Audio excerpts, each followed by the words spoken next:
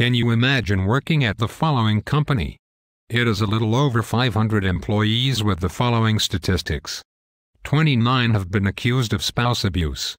7 have been arrested for fraud. 19 have been accused of writing bad checks. 117 have bankrupted at least 2 businesses. 3 have been arrested for assault. 71 cannot get a credit card due to bad credit.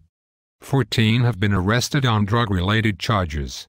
8 have been arrested for shoplifting. 21 are current defendants in lawsuits. In 1998 alone, 84 were stopped for drunk driving. Can't you guess which organization this is? Give up. It is the 535 members of the United States Congress. The same group that perpetually cranks out hundreds upon hundreds of new laws designed to keep the rest of us in line. Do you feel better now about who we put in charge of our laws?